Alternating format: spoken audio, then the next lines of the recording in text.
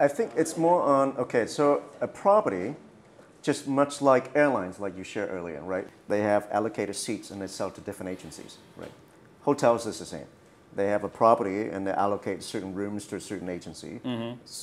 And then you mentioned that your system able to save significant cost to a property owner instead of giving that revenue away to OTA or typical travel agents. Could you share more about that?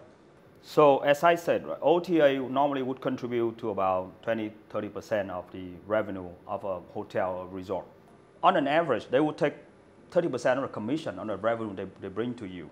Okay, so every booking that go to you through OTA, they can get commission about 30% on that. Now, once you have a thing called a direct booking system, right, you can invite your guests, because in the case of your guests arrive one time, they like it, they can invite your guests to book through the direct booking system. Now, going through the direct booking system, you wouldn't have to pay to the OTA, okay? And then so you would save that 30% on commission. And you want to use that 30% commission to do a promotion for your customer. So the message would be, hey, go into our direct booking system, we give you let's say 10% off on a normal price, or even 20% off on a normal price. So even when you do that, the customer get a 20% discount, but it also costs you 20%, so you also save about 10% on top of that. Now remember that OTA is very strong, and they spend a lot of money doing advertising. They bring the customers. They bring the customer in. So you wouldn't want to think like you can get rid of them all. That is not possible.